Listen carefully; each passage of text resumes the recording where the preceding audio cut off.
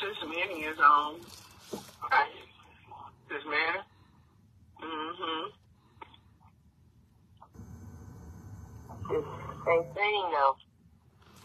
Huh? I said, Sis Minnie can't sing, though.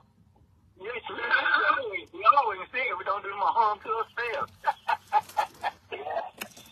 Somebody I home to myself sometimes. Yeah.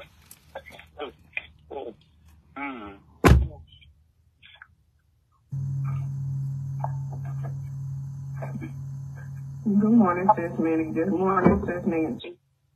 Good morning.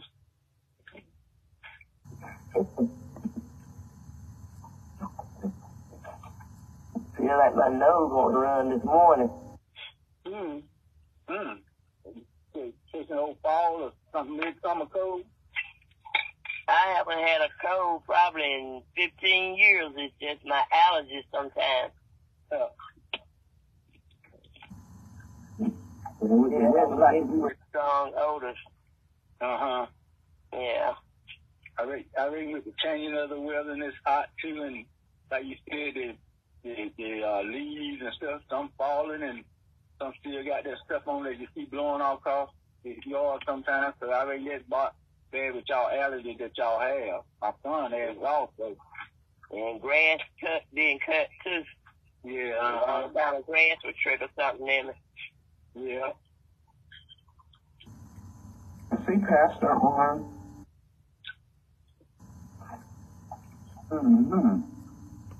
Good morning, Pastor Lewis.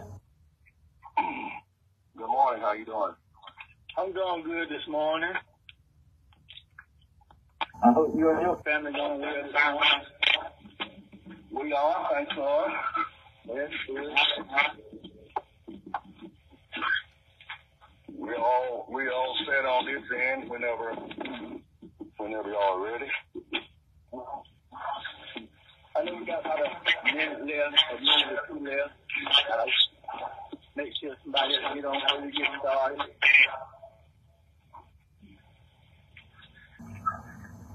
Pastor Lewis. What was that? It's a little feedback. Okay, hold on. Just a second. Okay.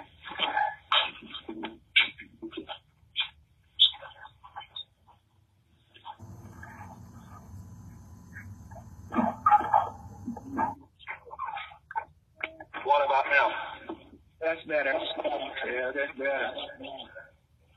Thank you. Well, I see it's right at 10 o'clock this morning, so I say good morning to each and every one that's on this morning. And we're going to ask Mother Barnes, is she on this morning? Just give us a song this morning and ask Reverend Faith to give us prayer this morning.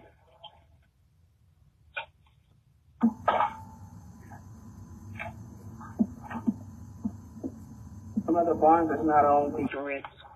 Okay, all right. We asked Mother Lewis to give us a song this morning. You just step away. We'll start with something. This is the day. This is the day.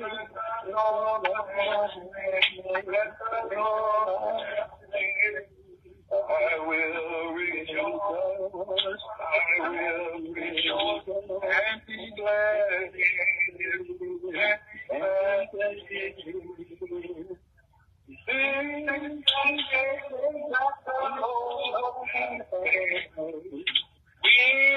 rejoice.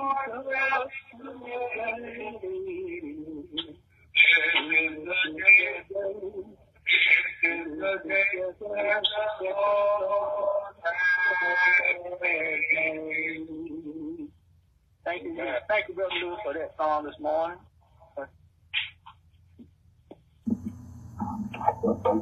Okay, let us pray. Father God, first of all, we just want to thank you, Lord, for giving us the opportunity to come into your presence, God, at this hour. We just want to thank you, God, and praise your holy name, God, and glorify you and magnify you, Lord, at this hour. We invite your Holy Spirit, God, your anointing, God, in the house this morning, God, and have your way, God, in this house, in the name of Jesus. And then, Father, we want to thank you, God, that we know we're in the presence of the same God of Abraham, Isaac, and Jacob. We know we're in the presence of the same God that brought up the sun, God, is shining out there, Father, right now. And we just want to thank you, God, for that. And then, Father God, we want to thank you this morning, Lord, for our life, our health, and our strength. Last night's sleep, as we lay slumbered and slept in the state of death, how you placed an angel by our bedside to keep an eye on this heartbeat of ours. We just want to thank you, God, and praise your holy name, God, and glorify you right now. And then, God, I mess you this morning, Lord, bless sick in rest homes and hospitals everywhere.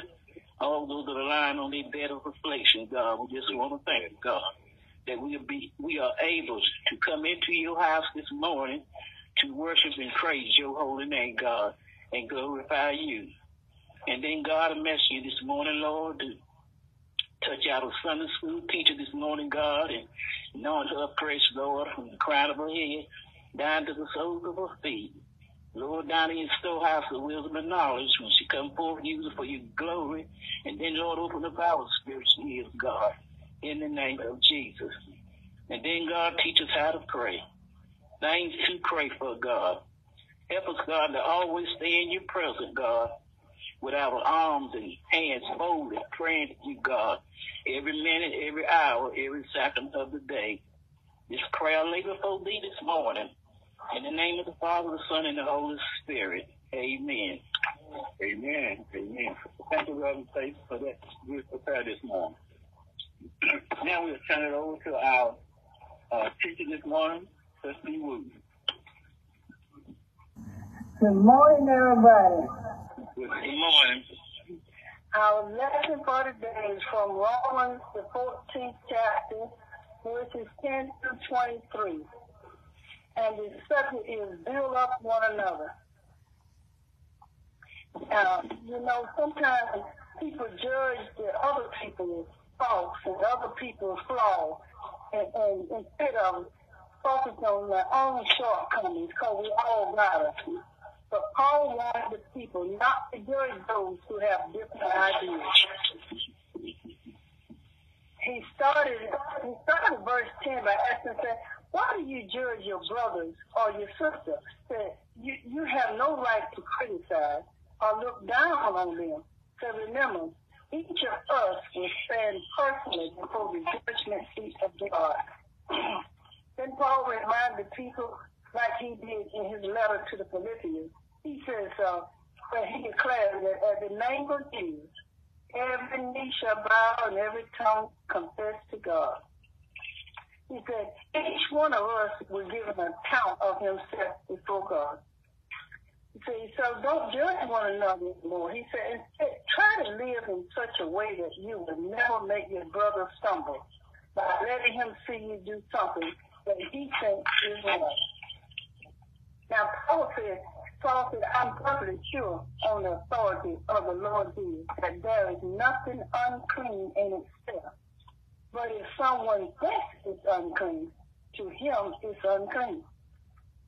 And he said, and if your brother is bothered by what you eat, you are not acting in love if you go ahead and eat it. Don't let your eating ruin someone for whom Christ died. He said, don't do anything that will cause criticism against yourself, even though you know what you do is right. Don't let your good be spoken of as evil. For after all, the important thing for us as Christians is not what we eat or drink, but spirit of goodness and peace and joy from the Holy Spirit. Then he said, if you let Christ be Lord in these things, God will be glad, and so will men. In this way, he said, strive and aim for harmony and try to build each other up. He said, don't undo the work of God for a chunk of meat. Remember, there's nothing wrong with meat, but it is wrong to eat it if it makes another stumble. And he said the right way to do is to quit eating meat or drinking wine or doing anything else that offends your brother or makes him sin.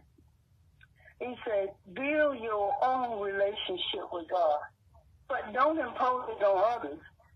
You may know that there is nothing wrong with what you do, even from God's point of view, but keep it sincere. Don't flaunt your faith in front of others who might be hurt by it. Said, happy is the man who does not sin by doing what he knows is right. And then he sums it up with saying, but anyone who believes that something he wants to do is wrong shouldn't do it. He sins if he does. For he thinks it is wrong, for he thinks it is wrong, and so for him it is wrong. Anything that is done apart from God he feels is right is sin. And you know, as we look out here at some of these some of the things in this lesson, now Paul uses the image of eating and not eating.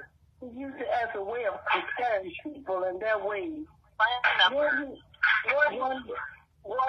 who eats is not better than one who does not eat. And read the whole chapter there and back up at verse 9, which is our lesson start with verse 10, but verse 9 says, not one of us lives or dies for himself. So if we live for the Lord, or if we die for the Lord. He said, therefore we live to die. We are the Lord. Christ died and lived again that he might be Lord both the living and the dead. And you know, Paul used food and drink in his illustration, but it could be anything. He tells us, he said, welcome. He tells us to welcome with open arms our fellow believers who don't see things the way we do and don't jump all over them every time they do something that we don't agree with. Sometimes, he said, even when they have strong opinions but weak faith, they have their own history to deal with. You see, sometimes the stronger people, they can pick on the weak Christians, the weak people, period. And sometimes they see that the person is weak and kind of shaky. They're not sure. So they many times people take advantage of that and even have you doing their dirty work. So God Paul tells us, don't y'all be like that. If you're a stronger Christian, you've been around a while, you understand some things, and you feel comfortable eating anything you want to, and just because someone else doesn't, don't do that. And he says that listen to their opinion, give them a chance to voice their thoughts and all, and don't just cut them off and jump all over, because they too are people of God. And then too, when you look up there and you think about, you know, some people grew up all their lives that they had never eaten pork. So most of us grew up all our lives eating pork. But the thing about it is, because we grew up eating pork, we have no right to try to force our opinion on someone who grew up not eating pork. Paul is saying we are different. We are all going to be different. And so what he's saying is that understand each other. Give them a break. Back off. Don't just jump all over and say, because you think you are right. But you see, some people didn't come up the same way. And everybody's not at the same level in their spiritual life either. And a lot of the people that Paul was talking to, they had been brought up under the law. And the law says you don't eat this or you don't do that or you don't do that. They even ordered about the holidays. They said that they should have the Jewish holidays, especially to observe the Lord.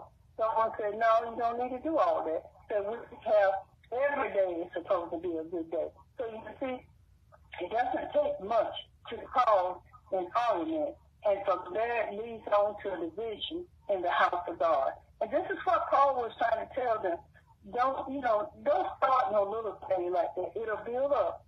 it'll build up. First thing you do, you start agreeing to disagree. If I don't believe what you believe, as far as if I think what you believe is wrong, and as far as I'm concerned, it's wrong.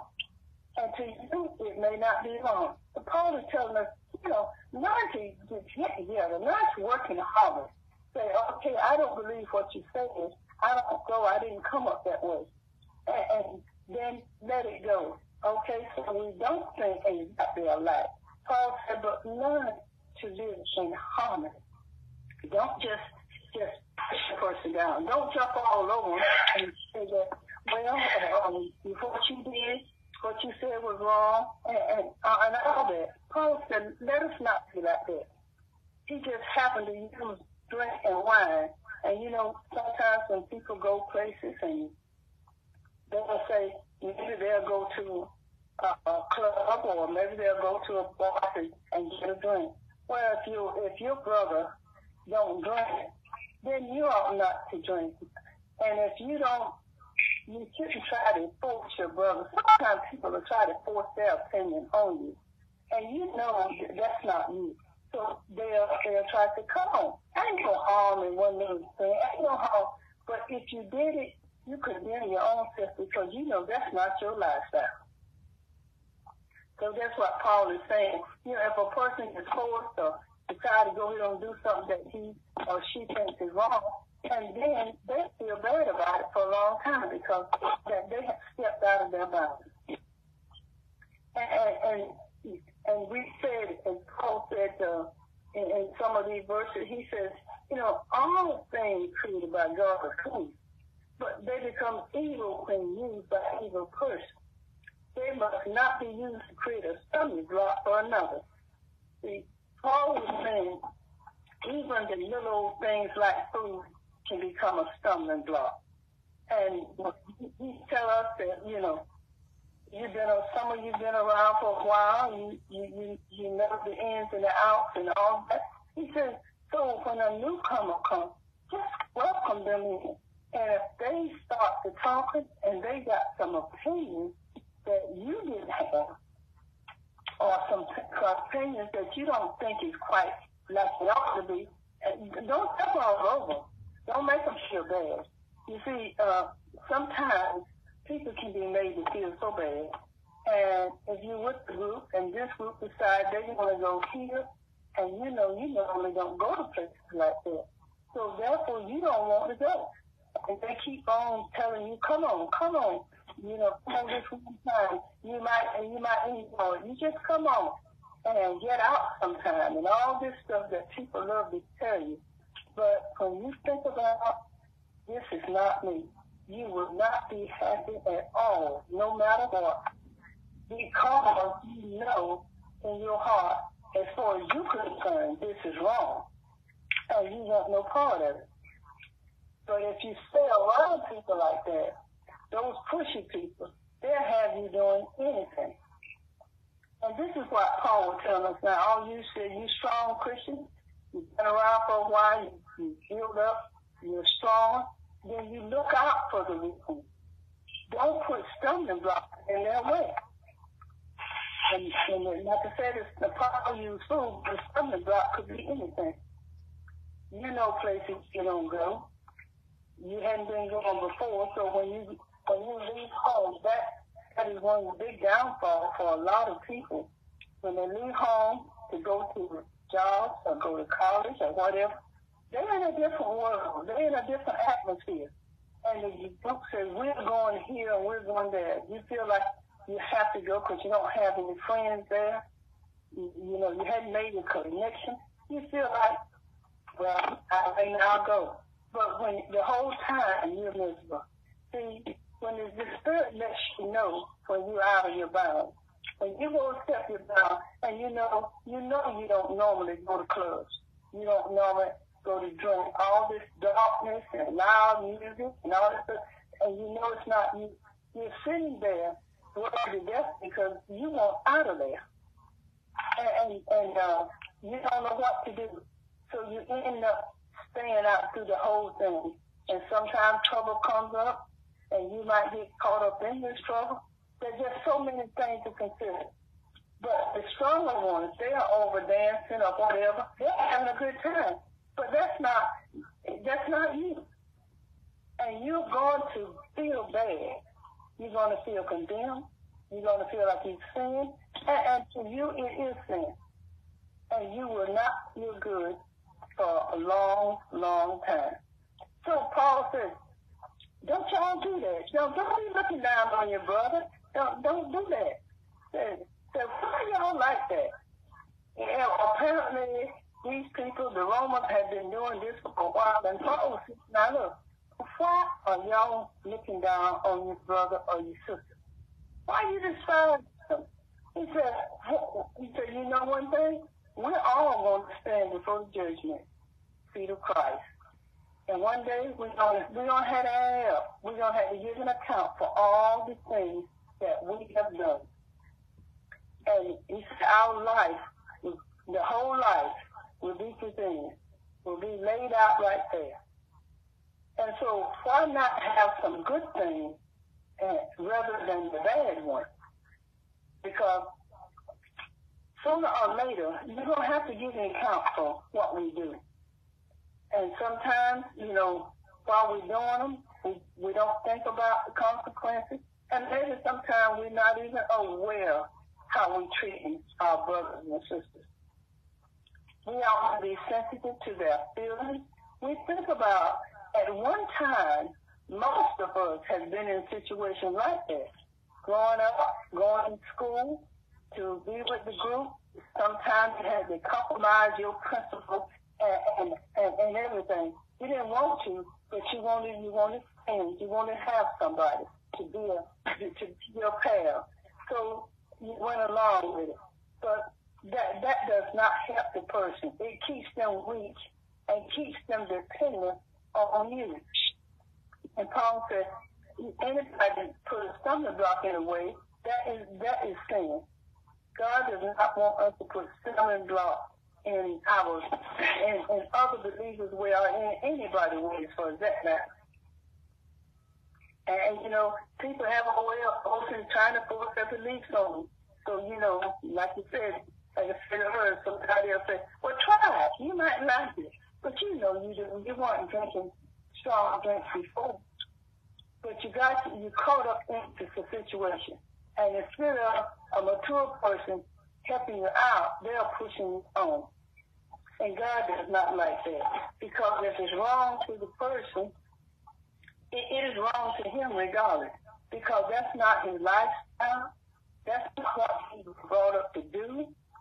And they had rules and regulations, especially in the Jewish community, growing up. And none of this is what. This is not it. And he's saying, Paul is saying, now when you put stumbling blocks in other believers' way or in anybody's way, for that matter, when you put stumbling blocks in the way, you're hindering them. You have to answer to God for that. And if someone says, I don't eat that, okay, there's something else. God got something else on his table. So, there should be something up there that everybody can eat. Because that's the way God is, he looks out. But because a person tells you he doesn't eat pork, that's all right. That is what he grew up in. So, why should we do anything different? I mean, who are we to criticize God? So we all are going to bow. Every knee bow, every tongue confess. So why do we need to criticize these people? Because the thing about it is, all of us belong to God. God made us. God knows we got different ideas. We got different tastes and all that. So the stronger ones, he looked for the stronger ones, especially talking about the believers now. The believers are the stronger believers. He looked for you to look after the weaker ones instead of putting stumbling blocks in their way, because they don't worship the way you do. They don't keep the same holidays you do. They don't worship. They don't do things like that. So instead of giving them free range and saying, well, you know, we're different. We grew up different. We celebrate things different. And but your belief and my beliefs will be a little different. That's what we can come together and get on one accord. That still doesn't mean you have to change your idea or nothing, but to get on one accord so you're not arguing about who's right and who's wrong. So this is what Paul was telling us. Y'all need to get together so you have some harmony. And Paul told us that, you know, the kingdom of God is not about food and drink. It's about what God does with our life as he sets it right, puts it together, and completes it with joy. Paul speaks of a lifestyle that creates peace and harmony. And this is what we want, and this is what we need in our church. The church should be not be a stumbling block. We should be welcome everyone with open arms.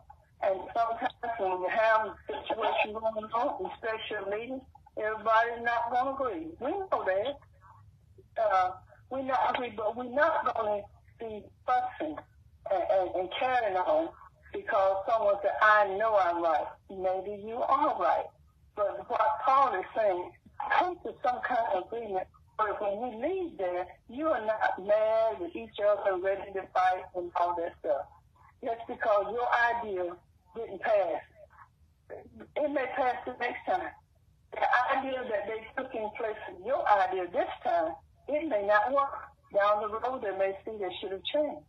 So what I'm saying is that you go and you do what the Lord had you do. First of all, you don't argue with anybody. I mean, you don't get all blown out and argue and carry on and disrespect everybody. And if there's a new convert in there, that person is looking at it and wondering, is this the way church is? Is this the way it's supposed to be? You know? So what we do, we just, first of all, we talk with God. We stay with God. If we plan on having this walk, we're going to walk the walk of faith, then some things have got to change in our life. And if the Christian is determined to walk in the ways of the Lord, then he got to be concerned that it is a walk of encouragement and building up, being concerned with the feelings and the needs of others. See, so many times people only think about themselves. And all this is a growing process. If you want to be one of the followers of God, it's a long process. If you don't plan on doing right, it doesn't matter what you do anyway. But what Paul is saying now, you know, all of this stuff gonna come to the end. We all want to be at the judgment seat of Christ. We all want to bow down, might be side by side bowing down. I don't know. And he says all of us gonna do it. So if you're gonna be judged, and when that time comes to be judged, you're not going to be judged by humans anymore, where you have all this going on. No. See, we're all God's servants, and we're all responsible to him. And if there's correction to be made, let God do it. He don't need our help to correct different ones. But he do need us to love a person and let a person know that we are there to support them, to build them up, to edify them. And, you know, some people may say, well, you know, I was really weak and I didn't know. And I talked to someone and they helped me out. Maybe you don't know a whole lot to tell them biblically, but you can be patient with them. You can listen to them. And anything that you can help them do to build them up. Because if one builds one up, another builds another up, next thing you know, we got a community of good people. And that community started building others up. And that's the way it goes, like a chain reaction. And when we stand before God, you see, we're not going to be judged by these same humans. We might judge each other here on earth, but we're not going to be judged like that. We're going to be judged by the Almighty God. And there's nothing we can say, I didn't do it, or I was going to do it. I'm just saying, you'll be judged by someone who knows it all. Here we're judged by each other. We judge what we don't know. We think, we suspect. and we judge it that way. But God knows the heart, and he can judge from there. And if we're not careful, we'll slip into this habit of thinking, well, I'm all right, but they're not all right. I got it made, but they ain't got it made. No. And we all going to stand before the judgment seat of Christ. And we need to make sure that we have a good seed on this side. We look back for each other. We build each other up. Instead of tearing them down, just build them up. And, as you said, welcome them to home. Let them come on and come into the house of the Lord and let us all worship. We all belong to God. And he wants the ones that the strong ones. Look out for the weaker ones. It's kind of like the parents are looking out for the children. They know the children are weaker. And in this world, the parents don't live through what the children are now experiencing. So the parents looked out for the children. That's kind of like Paul wanted us to do. Look out for each other. Don't let you get along with each other. Make sure there's harmony. And whatever you do, he says, wait for peace. Wait for peace. And there's nothing like this blessed peace. When you are at peace, nothing can bother you. And Paul wants us to help the ones that are weak, help them out, build them up. Don't tear them down. And saying that because maybe they don't know. But so he's saying, Paul is saying, build them up, help them up. And these are the things that we as believers need to be concerned with. The strong believers need to be concerned with the weaker ones. And we need to be careful how we walk before them. We need to be careful what we say in front of them. Because they're looking at us. And if we do something that they think is wrong, here they are confused. Now, which way is this? This person I thought was a strong person. And now look at them, what they are, the stuff coming out of their mouth, the actions they have, and all that kind of stuff. You have to be careful because someone is always watching you, even when you don't know it. And every believer should have standards and principles, but they should see that they are not used, that they are used to help others and not hinder others. If you think you have a right, maybe you have, but the thing about it, you ain't never got enough that you can get down on somebody else. God wants us to look at our sister and brother as sister and brother. Look out for them, not look down on them. But that is our job here on this side. We are missionaries. And we have a mission field. He wants us to look out for each other.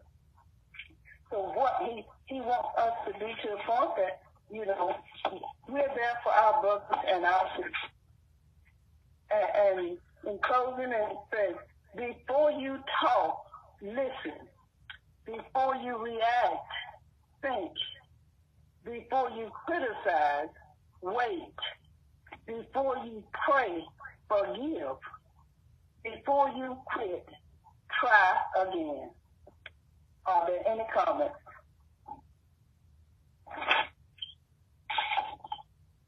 Trustee, I really enjoyed the Sunday school lesson this morning. Thank you. Playing very good. Thank you. Are there any comments? Any other comments? Especially like that last part you just said. Before you do anything, think before you, I like all of that. Okay. So that's for real. That's what everybody needs to do. Think before you speak and wait before you do something. Don't just do something because somebody say something. Wait and think about what you should do. Yes. Are there any other comments? And that's how I love people and stuff. When you just don't criticize nobody. Work with them. Just like people work with me. I don't mind nobody will help me if I do something on the side that you feel like it's wrong. If I say something wrong, I ain't gonna get mad. But if you help me, I still get stronger. That's how everybody should be. But everybody aren't that way sometimes. I know. I feel that, you know, just like with the Sunday school lesson, I welcome anybody criticism. If they think of a way that they think I can do better, if they tell me, I'll try. I will do what needs to be done. If someone has got, you know, if they give me a compliment, I thank them for that, because that strengthens me and let me know that I'm reaching someone and somebody's saying, go ahead, we're supporting you, especially as long as you're doing the right thing. So I know that in this life you're going to have criticism and you're going to have some praise. And thank God for both of them. Because when you got the criticism, I think about, now, what else could I have done to do a better job next Sunday than I did this Sunday? Right, because constructive criticism can help you grow. Yes. And if someone gives me praise, say I enjoyed the lesson, and that strengthened me, I'm glad. I said, okay, now next time I'll try to do it even better. But I know that, you know, these Sundays roll around real quick. So, you know, I have to study all week. But the thing about it is somebody is getting something from it, so it's well worth it. Yeah, we don't try to put a stumbling block in nobody's way. I don't, because I feel if I put a stumbling block in somebody's way, somebody's going to put a stumbling block in my way. So we just have to. And then we'll all be falling down. That's right. Yeah, that's right. Are there any other comments?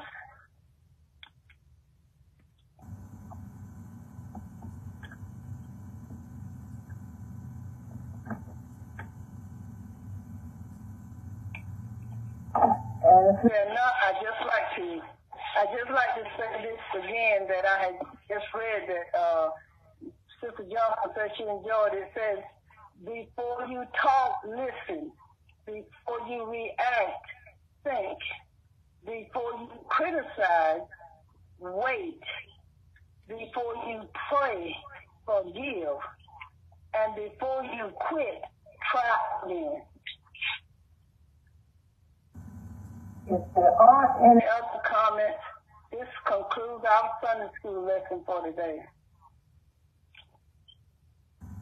Thank you, Trustee Wooten, for the beautiful Sunday school lesson this morning. We'll hear from before we go to our secretary this morning, we'll hear from someone that what we got out of the lesson this morning.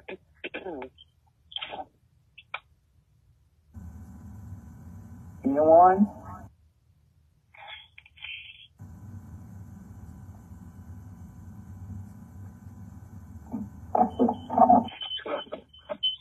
One of the things, Deacon Ricks, I gathered and heard as we definitely we need to be careful how we treat one another and how we act before people, because we do have an influence on what happens with other people.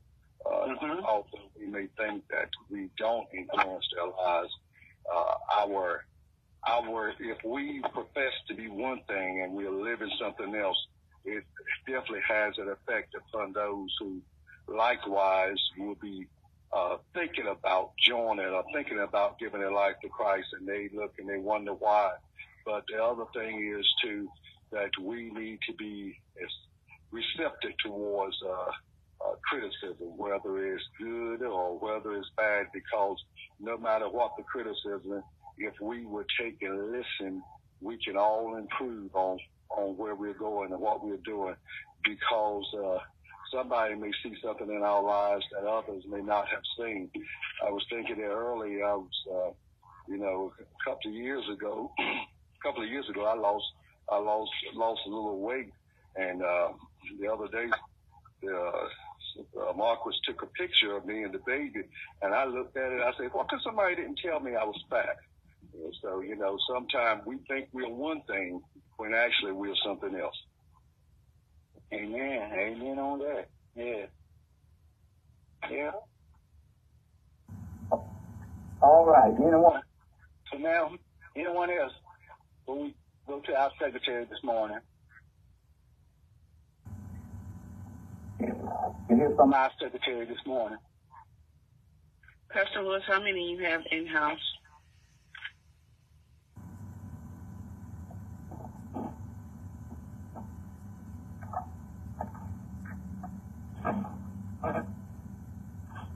And I don't know who's speaking to the minutes this morning, but we have 11 online. Okay. Minutes of the Anderson Chapel and the St. Stephen's Sunday Church School on the 13th day of August in the year of our Lord 2023. The school was called to order by Deacon Weeks at 10 o'clock. But opening hymn, Reverend Lewis, this is the day. Our prayer by Reverend Stacy. Our lesson was today from Romans 14, 10 through 23. Our subject was build up one another. Our key verse is Romans 14, 19. The lesson was reviewed. There was 24 total in attendance. Closing remarks were made by Pastor Lewis. The lesson was reviewed for 31 minutes by Trustee Wooten, and all your officers remain the same. Thank you for the minutes this morning. Mr. Howard, are there any correction this morning on the minutes from anyone? If not, we'll receive. The minute has been read this morning, and we thank each and everyone that was on this morning. I know we're going into another service this morning, and we'll turn it over to Reverend Lewis. We'll just close out with the word amen, then we'll turn it over to back to Reverend Lewis this morning. Amen. Amen. Amen. God bless you. Thank you, each of you this morning for joining in. We're delighted that you've taken the time to join in with us this morning. God is good and greatly to be praised. We're going to proceed forward with our devotion